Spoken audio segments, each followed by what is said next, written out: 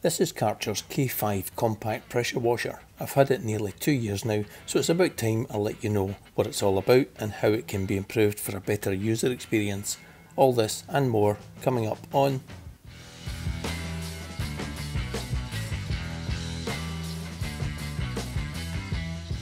So 2 years ago I upgraded to the Karcher K5 machine from my trusty K4 full control, which served me well for around 5 years. At the time I was thinking about some mobile valeting in my spare time, and the K4 was just too big to fit in the boot along with all my other valeting gear, so a more compact machine would definitely be an advantage. In this video I'll be mainly covering what I use it for, which is car cleaning, but I'll also see what it's like cleaning some paving slabs. So if you were thinking of buying one, I hope this is of interest to you. It's not a paid promotion by Karcher. I bought this machine myself, and the review is based on my own experience using the machine over the last 2 years. So let's get it connected to the water supply and hold here for a second. I'm using a Karcher branded hose attachment with Aqua Stop. Personally, I've never had a problem using one, but some pressure washer manufacturers don't recommend them due to the back pressure, but the Karcher one is actually recommended for use with the K5 Compact on the Karcher website. So I'll carry on. It is important with any of the compact machines that you connect the hose and the gun attachment before you connect up the water supply, or you'll get a face full of water, as I have done on quite a few occasions.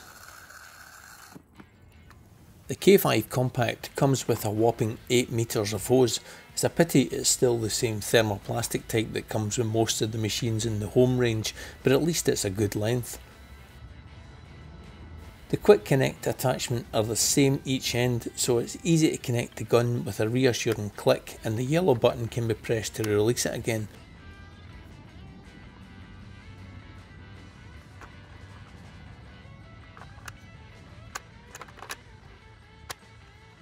So it's only now that you can connect the hose and pull the trigger to allow the water to clear any air pockets trapped in the hose.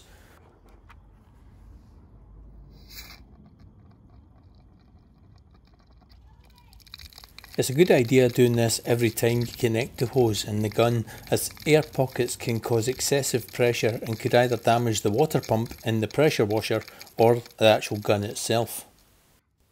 The K5 Compact comes with 2 different wash lances which can be stored in the back of the machine when you're not using it. This is the one you'll use for cleaning most things like your car or the patio furniture. It's called the Vario lance, and you can twist the end for more or less pressure.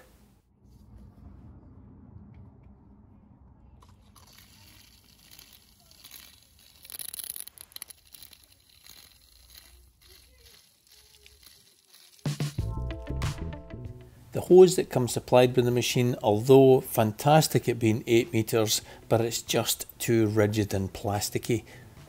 It easily kinks up and becomes a real trip hazard if you work around your car and the hose gets coiled up, and it can also coil up behind you as you walk forward, sometimes making contact with the car, which could lead to a small scratch.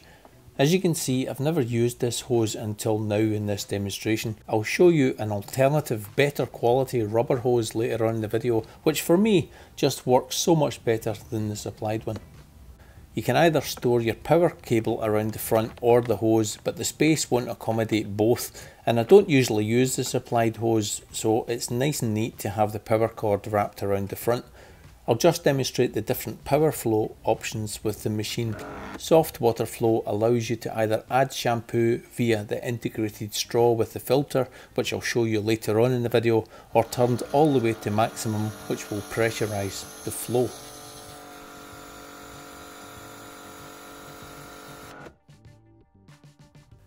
Now if you're interested in using the K5 for car cleaning, this soft flow will not give you snow foam. It could be used for adding a pre-wash chemical to help soften the dirt, but if you want snow foam, then you'll be better buying a snow foam lance which can easily connect to the Karcher gun. I'm not a fan of the plastic Karcher snow foam lances personally. Although they do the job, there's better tools for that job available, and I'll be showing you one a little later on in the video. As I said earlier, you get 2 lances with the K5 Compact. This Vario nozzle I just demonstrated on the car, and also this Dirt Blaster lance, which uses a very clever cyclonic system to rotate the flow of water, which vastly increases the cleaning power, but do not use that one on your car.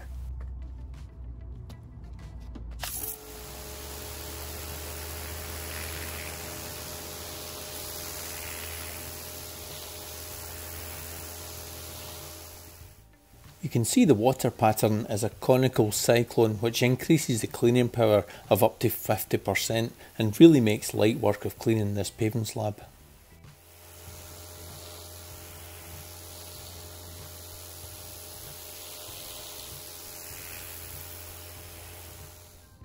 If you want to use some kind of detergent for cleaning wood, decking, slabs, brickwork or garden furniture for instance, then the integrated pickup tube works incredibly well, and it's just so simple.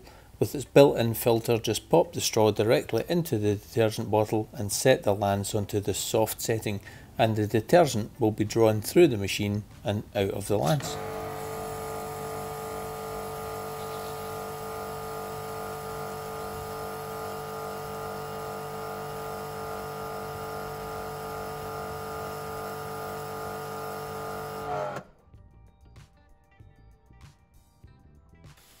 Once you've soaked the area you're cleaning, turn the lance back to the hard position, and although it looks like it's using a lot more detergent, it's not drawn any more out of the bottle. It's only the chemical that's already been sucked into the pressure washer and will clear in a few seconds, a bit like a DIY car wash machine.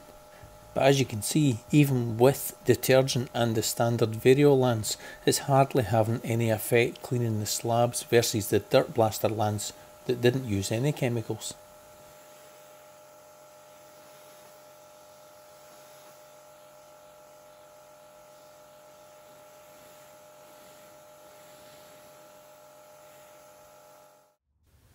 Cleaning the car is probably where you're going to use the K5 Compact most, and to help with that you're probably going to want to use snow foam, as it's become the trend for so many people since everyone was locked up in their homes during the COVID lockdown.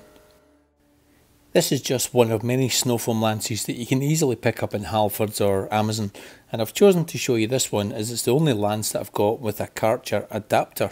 I'll come to what I use a little bit later on. This lance has a quick connect fitting on it, and it won't connect to a Karcher gun without this adapter. There are many brands who make these lances and will supply a Karcher adapter when you order it, so you've got lots to choose from. But for the purposes of showing you how to use the K5 Compact applying snow foam, I'm using the Autoglym Polar Blaster, which is a good lance, if a little pricey in my opinion. But moving along. Autoglym Polar Blast snow foam is being used at a dilution of 100ml of product to 400ml of warm water. The warm water just helps the chemical mix better and provide a better foam. I always lose that jug every time, so that's us now ready to foam. This is the bit I realise it's probably better to fit the Karcher adapter into the Karcher lance and then connect them using the quick connect fitting. That would make more sense, but I got there in the end. A snow foam lance will have a dilution dial on the top which either draws more product up, meaning a thicker foam, or more air, meaning a wetter, thinner foam. I'm going all out for the thickest setting here, but this will mean the solution you have in the bottle won't last as long. Now for the fun bit, foaming your car. Couple of tips here: use a wide fan, that's the front nozzle on the snow foam lance, and try and avoid layering the snow foam on top of itself. You want a nice clean sweep along the side of the car. I always start from the bottom half because that's the dirtiest area I want wetting with the foam first.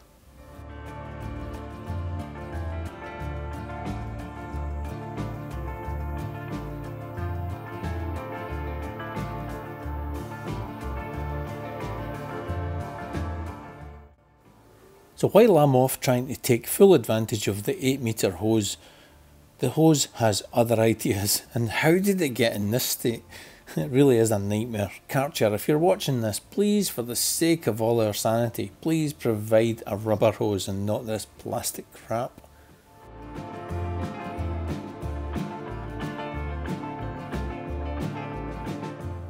Rinsing off the foam, I'm back with the variable lance on the hard setting.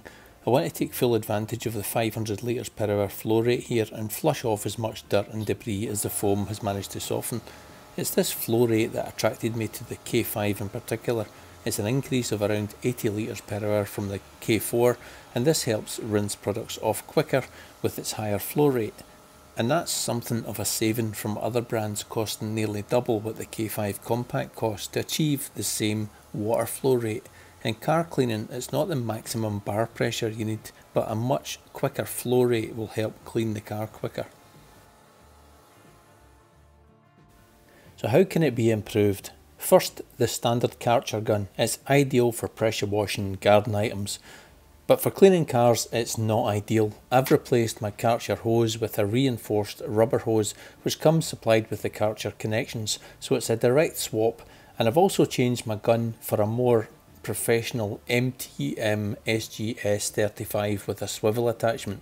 If that doesn't mean anything to you, I'll put all the information that you need in the description.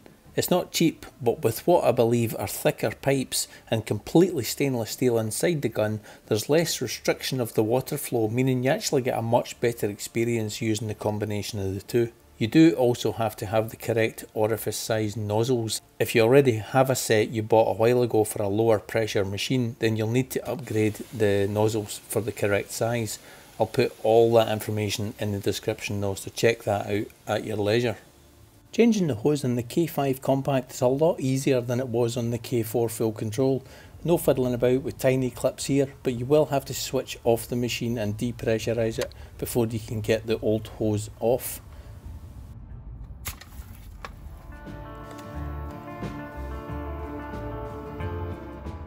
It's simply a case of connecting up the new hose to the Karcher adapters and reconnecting the water supply.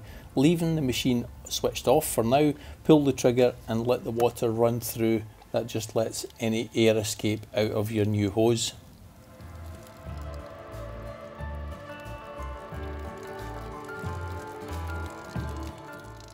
One of the reasons I went for the MTM gun was how neat the connections were to it, including that swivel attachment.